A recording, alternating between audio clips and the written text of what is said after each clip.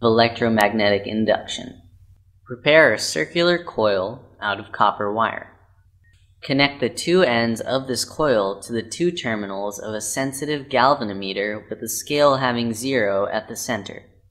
This closed circuit is shown in the diagram. Note that this circuit contains no source of electricity and the galvanometer shows 0 reading initially.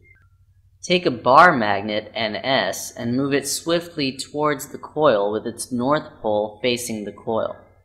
You will observe a deflection in the galvanometer when the magnet is moving. The deflection indicates that current is set up in the coil. Now, move the magnet away from the coil. The galvanometer shows again a deflection, but in the opposite direction. This means current is set up in the opposite direction.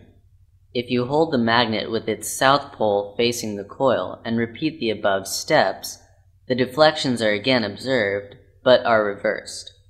Similarly, motion of the coil itself also produces deflections in the galvanometer when the magnet is kept stationary. Do you observe any deflection when you just hold the magnet stationary near the coil at rest? No. A relative motion of a magnet and a coil induces the current in the coil. The current produced by a relative motion of the coil or the magnet is called an induced current and is said to be set up by an induced electromotive force, EMF. The production of an induced EMF in a coil in a closed circuit by the relative motion of a magnet and its coil is called the phenomenon of electromagnetic induction.